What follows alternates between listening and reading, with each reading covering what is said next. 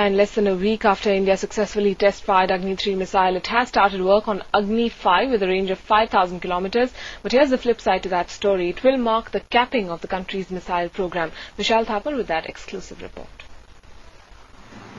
In 2 years' time, India will have a brand new missile which will add to its nuclear muscle.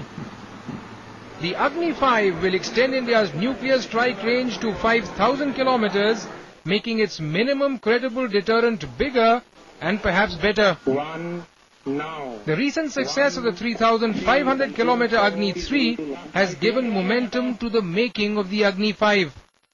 Agni-5, we have started the design work. We are confident that within 2 years we should be able to fly. 5,000 kilometers is what the country needs. Yes. That's what we are working on.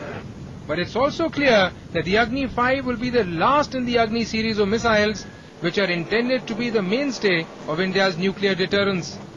For the foreseeable future, the new Agni-5 will represent a virtual cap on India's missile program. That's as far as India is going to go, confining its missile reach to medium-range rockets. And India will continue to be the world's most minimalistic nuclear weapons power. India's truncated posture conveys a signal that its missile power is aimed only at deterring threats from its immediate neighborhood. For the establishment, minimal is credible. Best is yet to come. In New Delhi, Vishal Thapar.